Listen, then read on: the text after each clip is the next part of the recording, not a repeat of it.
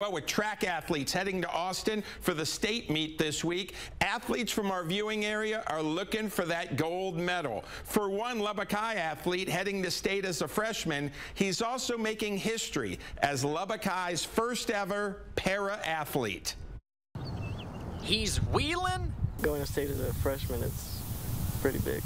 And dealing. It's incredible to see it happen as a freshman. You know, he's already going down to Austin. Lubbock High's Isaac Montoya will compete in the 100-meter dash at state as a freshman as Lubbock High's first ever para-athlete. So first practice, he came out and everybody else was running 400s and broken 600s and stuff like that. And I was throwing him down with some 60s and some 100s. And he said, "Coach, I want to do what they're doing."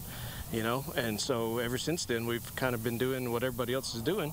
Up until this week, I set the hurdles out so he can practice staying in his lane because he's got 8 more competitors that he's racing with at a time. Isaac was born with spina bifida, a birth defect in which an area of the spinal cord doesn't form properly, preventing him from being able to use his legs. He's learned a lot along the way, but most importantly, self-confidence in every race. Well, first track meet, I was scared, very scared, but it was nice afterwards, just relief.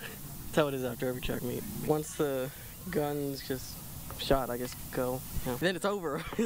But Isaac's beacon of inspiration is only beginning, hoping to encourage others to never give up. You can do what anyone else can do, whether it be a sport or driving or whatever. I'm hoping that others see him and his growth and his success and want to give it a shot.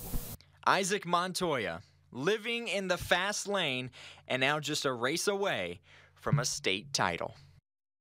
Good luck to Isaac. That's it for sports. Stay with us. We'll be right back.